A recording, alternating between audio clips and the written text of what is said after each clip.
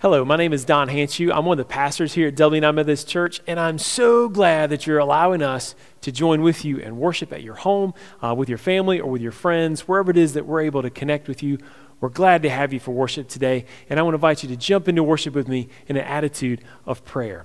God, as the snow is coming to our area, we just pray that as that blanket of snow covers the ground, that we would see it as a reminder of how your grace covers every imperfection in our life and how you wish for us to have a new start every day. God, guide us now in worship to put our focus on you, and we give you praise. Amen. When I was a young child, I always loved playing in the woods, and a lot of my friends would get together and we'd go play in the woods, and you're just older, elementary age or so. And each day, it seemed like, or each summer, we got a little bit further back into the woods. To ultimately, one summer, we found an abandoned house out in the woods. Have you ever found an abandoned house? I mean, what do? You come across an abandoned house, you go in, right? So, well, it took us actually multiple days to have enough courage because the place looked freaky. It had all these vines growing up the outside. A tree was leaning against it. Most of the windows are broken out, and it was deep in the woods. There was no sign anybody had been in that house for years or decades even.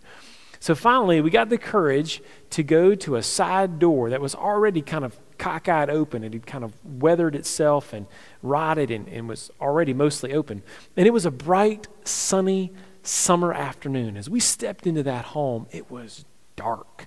It was cold. It smelled weird, and it was just kind of a ghostly, kind of weird feeling. There were these strange stains on the wall and on the ceiling, and pieces of broken glass from the windows, and broken bottles, and fragments of furniture that had been broken up, and not a lot in the house. There were some pictures that had these, that told these really ghostly, weird stories of how, they'd fallen off the wall and the picture was faded and water. It was just strange, but we were on an adventure. And as we went into the house, we'd venture into each room, and we'd open up, there was anything to open up, and look up underneath stuff, and found these newspapers from like 40 years earlier, just after the World War II or so. And it was just fascinating to look at all that stuff. And we got to the last room. We thought we were done, and we're feeling really strong. And then we saw there was a set of stairs, very narrow, over in the corner. What are we going to do? Of course, you're going to go up the stairs. And one by one, we go up the stairs, and we look around, and there's absolutely nothing upstairs. We look around a little bit more, and we start ready to head back downstairs, and we could hear this light rustling. We thought there was nothing upstairs. But on a closer examination, we found that over kind of in a dormered kind of closet, a little small 2-foot by 2-foot closet, there was something that was rustling behind that closet door. Now, I'm not really sure how it happened, but somehow I was commissioned to be the one who would open the door. And with a friend over each shoulder, I reached out with trembling hands and grabbed a hold of that little bitty doorknob. And just as I began to pull and fling it open, it almost burst open on its own, and about a half a dozen starlings flew into that small room and around and beat on the walls and finally went out the windows that were broken. And we scampered, screamed, and flopped all over the shelf and probably almost soiled ourselves before we realized that it was just a bunch of birds. And then we laughed until our sides hurt. It was definitely one of those memorable afternoons. But have you ever seen that kind of house? Abandoned, dust-covered, this kind of freaky kind of look. You're not sure if you should go in or do you want to? Well, in the same way, I wonder if you see a connection between the abandoned parts of your heart. Places where there is shame and pain and names that you don't want anybody to know about, that you've really left in the woods to be overgrown and forgotten. Because if someone was to find out about some of that shame, pain, and names in your heart, they might think of you differently. They might not respect you the way that you want to be respected. And the person you want people to see you as may not actually be the person you are. So you have this abandoned home in your heart. If you feel like that you've got those kind of places in your heart, I'm really glad you're worshiping with us today, because I want to help you.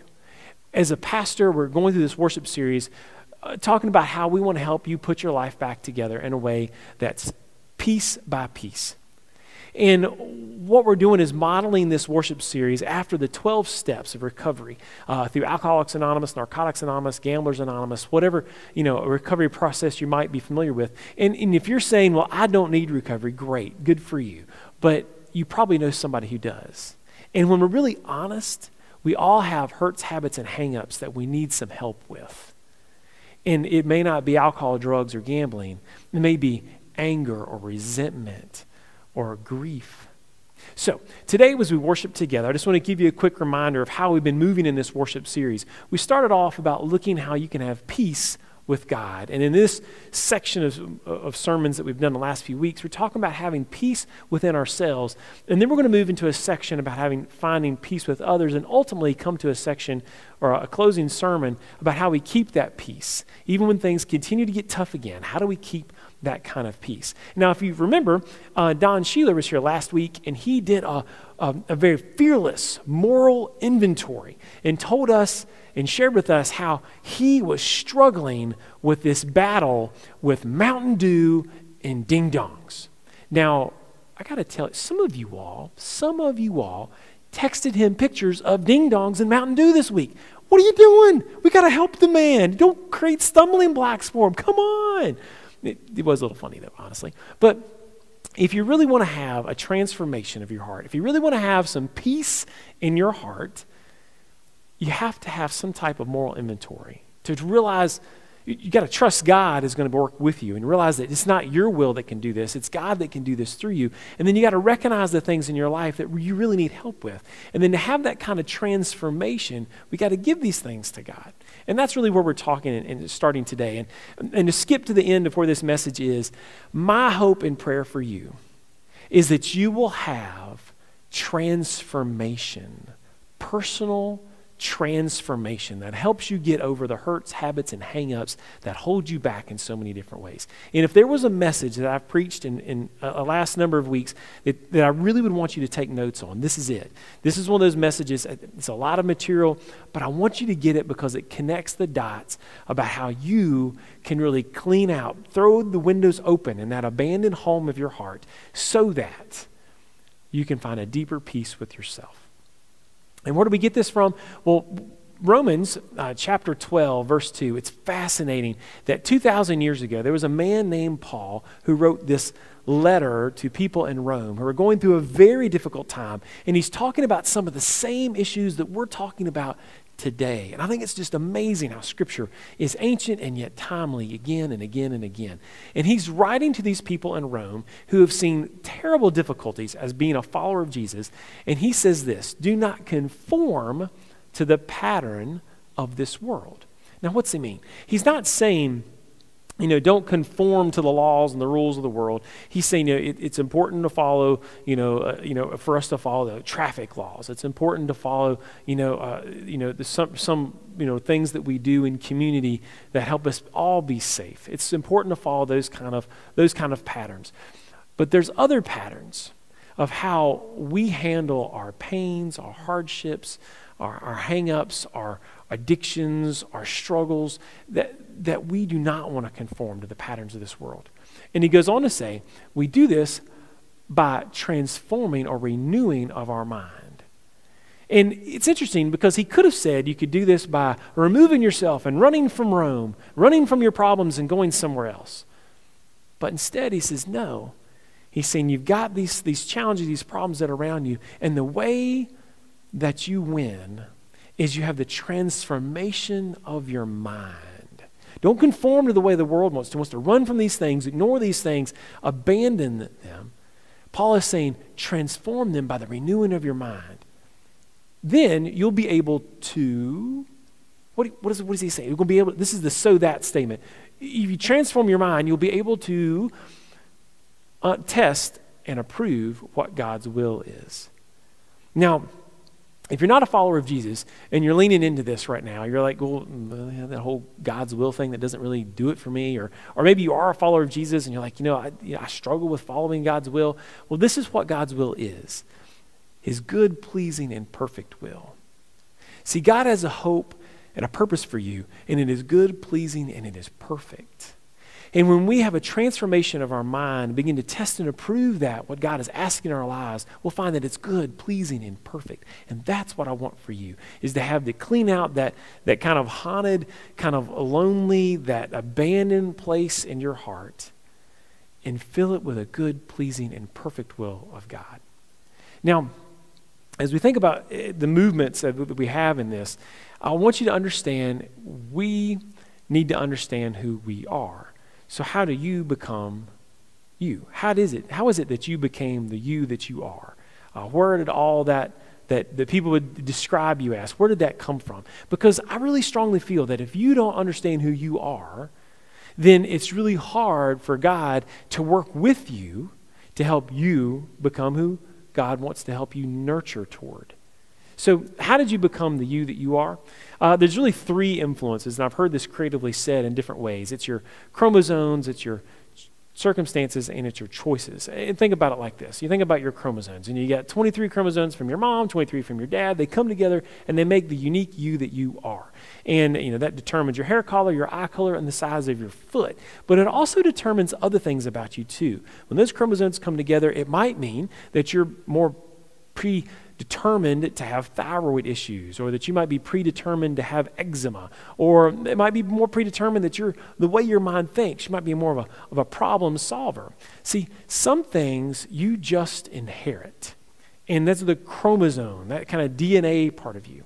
But there's also circumstances that help you become you. And this is really important. As you think about your circumstances, I've been doing a lot of study and work personally in the Enneagram and in attachment theory over the last couple months to try to understand myself better and also understand how I interact with others and also be a better pastor to people as I try to look at different ways that we interact and what that looks like when that lays over on top of each other.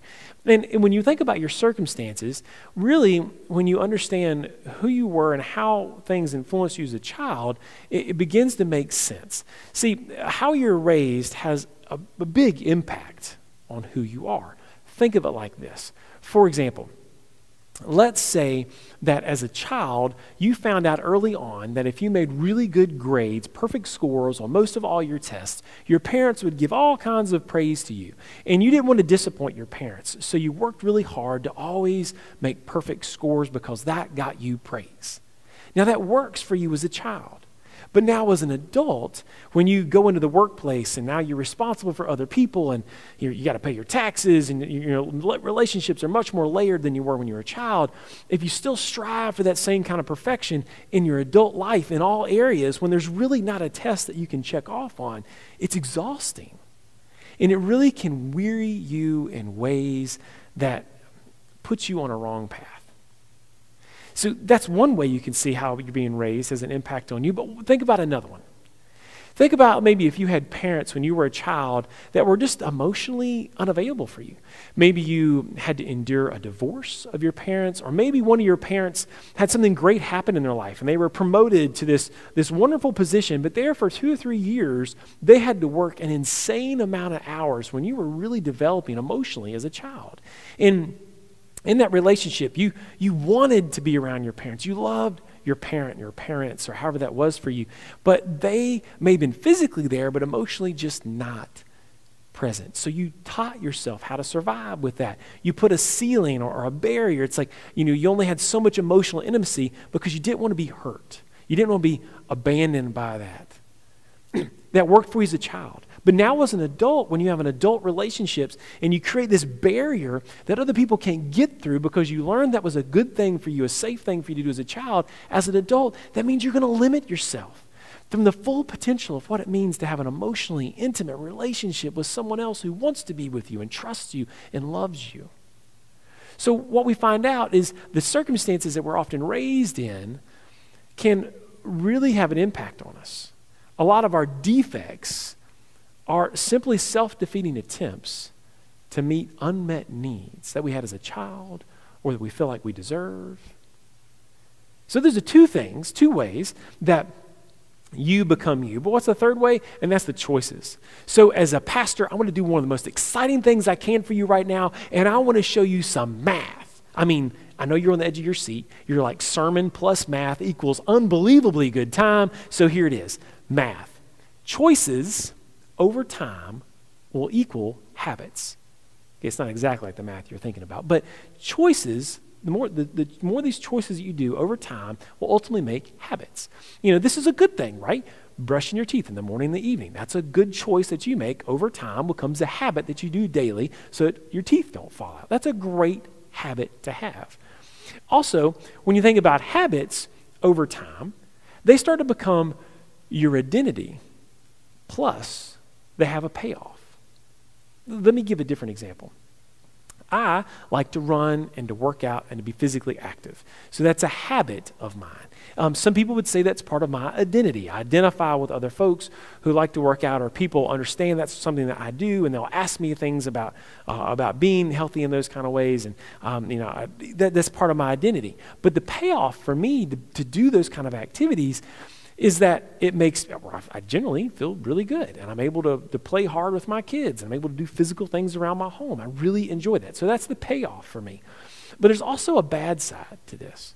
For example, let's say some of the choices you've made over time has turned into some habits, and those habits over time have become part of your identity, such as how you use anger to try to control or manipulate other people. Because the payoff is you get what you want. And you say it's part of your identity. Someone says, do you realize that you often come across as angry? And then you say, well, that's just who I am. That's a good sign that perhaps your habit is not healthy for you or those that you love. So we have these chromosomes, these circumstances, these choices that we make that begin to influence us. And remember what it says in Romans Chapter 2, verse 2, it says, do not conform to the patterns of this world. Be transformed by the renewing of your mind. So if we're going to renew our mind, what is that process? I hope I have your attention. It's like, for you to become you, there are certain influences. But for you to become who God wants you to, you need to know how you got to be you. And then you need to make some choices about how you're going to be transformed. Allow your heart to be transformed, to clean out that abandoned places in your heart. So think of it like this.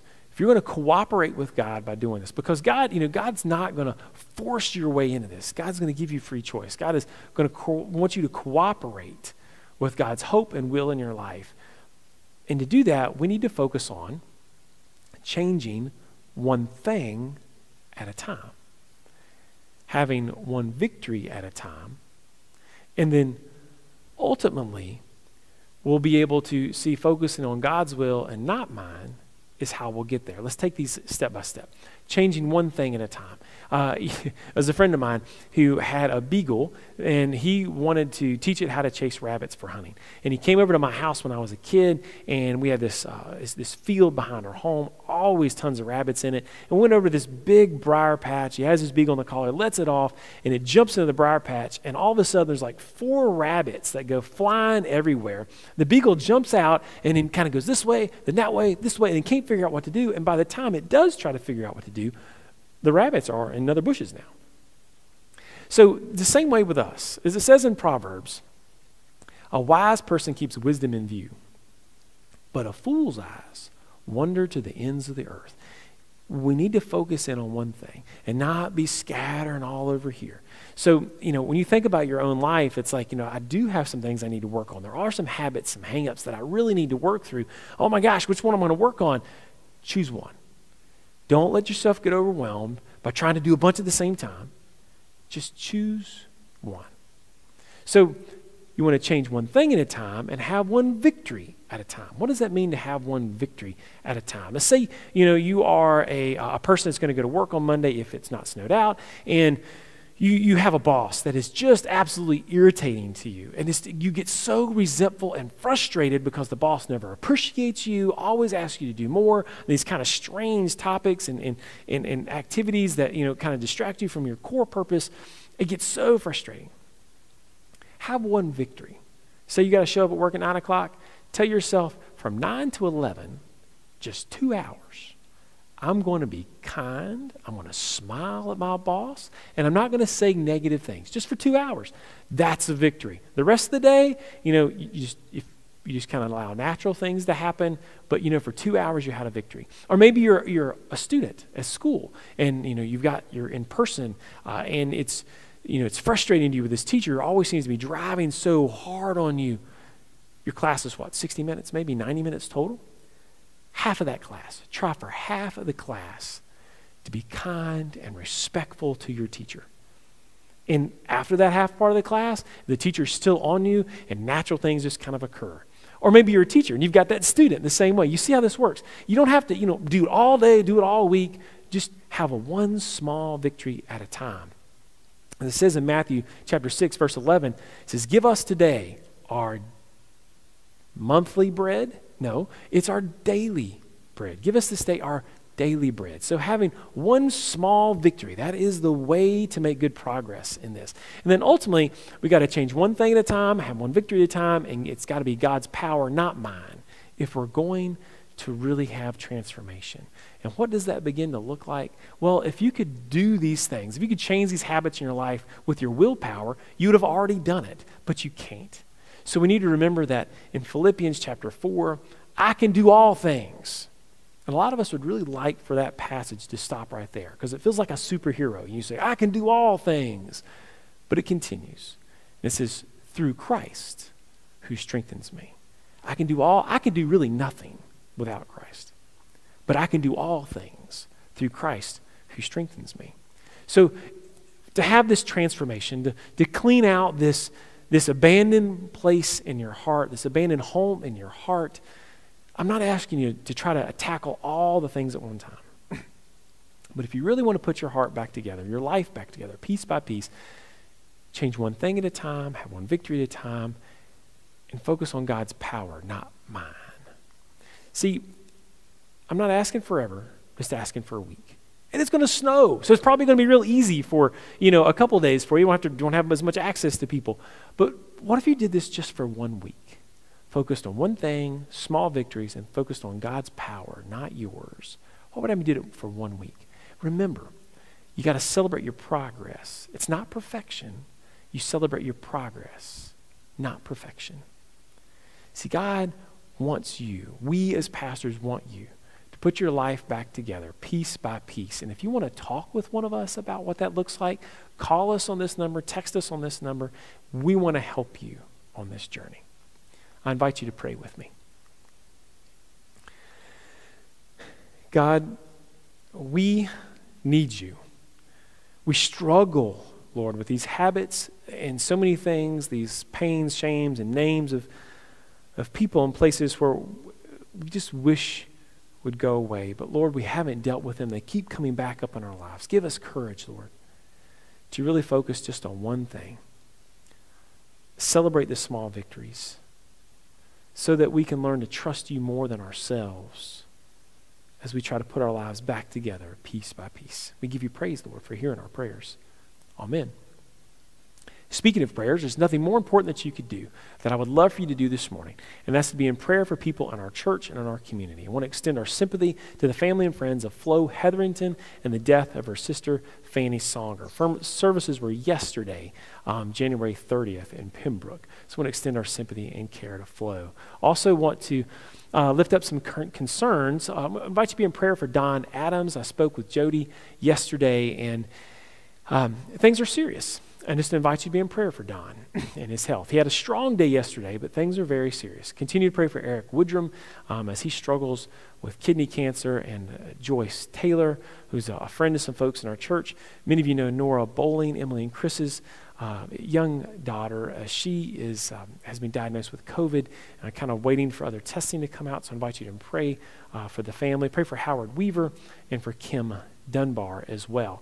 Mary Dice, she continues through her grief of losing a couple relatives a week ago, and Eva Owen, who's having some chronic pain, and it's just very frustrating, very difficult for her. Continue to be in prayer for Eva. For Jim and Annie Laurie James, who also have some health issues right now. Louise Davis, who's struggling with some eyesight problems right now. And then Bonnie Congdon, who has some outpatient surgery this week. And also pray for the Bailey family, as Christine Bailey's mother is now living with them again, but is in very serious health decline. And I invite you to be in prayer for them during this transition that they have as a family. Also, again, if you want to talk to us as pastors, want to connect with us, there's also other folks in our church who are great resources for care and walking with you. And feel free to text or call us on this line. But if you have any questions, if you're concerned, about your COVID exposure, call this number. And COVID exposures in our community have kind of plateaued, slowly maybe going down, and that's a really good thing for us.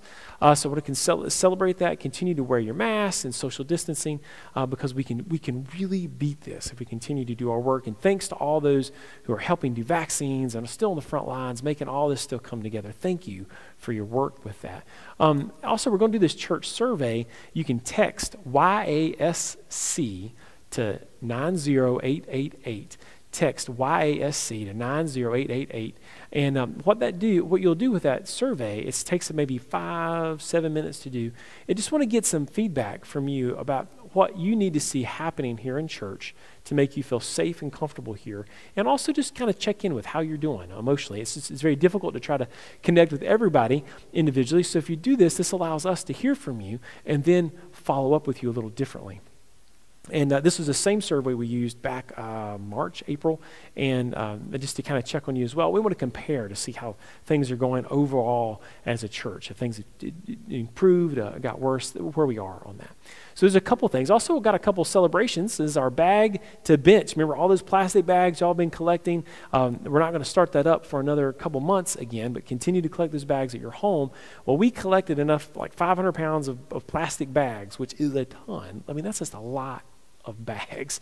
Last summer, we ended up with a bench. It came to us just after Christmas, unassembled, and Megan and Andy Smith, mostly Megan, put that thing together, and here's a quick picture of it. They did a great job. Can't wait till it warms up and we get that up there at the Dudley shelter. So thanks everybody for recycling your bags, keeping them out of the landfill.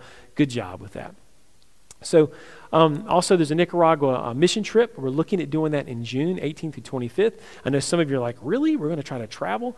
If you don't make plans now, if things were to open up so we could, then we wouldn't be able to. And if we get closer to that date and we see that it's just not safe for us to be on the ground because of elections or COVID, we're obviously going to stop. But either way, that allows us to be planning in that way. And you just contact Doug or Melissa Swanson, or myself or Don, and we can make sure you have the link to get on with the Zoom call tonight, January 31st at 7 p.m. It's a Zoom-only meeting. So also, with Lent coming up here in February 17th, I believe, we're going to have some Lent kits, a lot like we had for our Advent, with some special supplies. We're going to have like a 2-foot cross with some cloth that you can put in your front yard, some other things that you can interact with, some little tattoos you can put on yourself for Ash Wednesday. We'll have an Ash Wednesday service that we'll have for you to be able to view, and you can participate online with those things. So you can pick up your Lent kits starting Monday, February 8th. And if you need one delivered to you, just contact us in the church. We'll make sure that we get one to you. We're prepared for 70. Last time, it's about how many Advent kits we got. If we need more, we'll make more. But just be in touch with us as a church. We'll be glad to get those to you. So I invite you to pray with me one more time as we celebrate and as we lift up concerns for all those individuals. God, you hear our prayers, and you know what's going on in our lives and our homes right now. You know the things that are going on in our hearts that we've not told anybody about. And yet, Lord, you love us anyways. We pray for these brothers and sisters in our congregation who have some very serious health issues, others who have transitions that they're facing, others that we're not even naming but have lifted up concerns about their employment, concerns about what's going on with family members in other parts of the country. God, we just pray for peace in our hearts so that we can seek and see your wisdom and apply your wisdom in our life as we face so many different challenges. God, thank you for the strength and the beauty of this congregation as a heart that beats for you, for us to be a witness to the people who don't know you. Continue, Lord, to bless us, not to be a blessing that we hold on to, but a blessing that we give out freely to others. God, we give you praise and thank you for hearing our prayers now. Amen. If you're someone and you enjoy being part of this church and connecting to our church and the ministry we have here, I invite you to give online through dublinumc.com/give. give. If you are attending our church online and we're one of many churches that you watch online, that's awesome. We're glad that you're doing that. Make sure that you support your home church, the church that you're deeply connected with, and because all churches need your support, but make sure you connect with those churches that you have the history with there. They could use that. Also, I want you to do something. This is the 5th Sunday, and then we've got Holston Home for Children. You've heard John Freeman talk about this. You can go to the same giving site, and you can make a gift above and beyond your normal giving to help the children who are often without homes or need foster care. That's all through Holston Home for Children. You can do that this Sunday, especially as a 5th Sunday. We encourage you to do that. And then something that we've been doing that has just been really great is that if before you hit the stop button or the pause button on your remote control or get up and turn off the TV, I encourage you to text a friend right now and to let them know that you're praying for them. And if you don't have a phone, you don't text, just put your hands together right now. Ignore everything else I'm saying and just offer up a prayer for your friend. That kind of impact can never be calculated, and how it helps all of us in that way. So text a friend, pray for a friend, and I'm just so glad that you've been part of worship with us today. And look forward to having you here with us next week as we continue in this series, talking about how we can get our lives back together piece by piece as we trust in God, moving in our lives in that way. So glad to have you with us. Go in peace. Amen.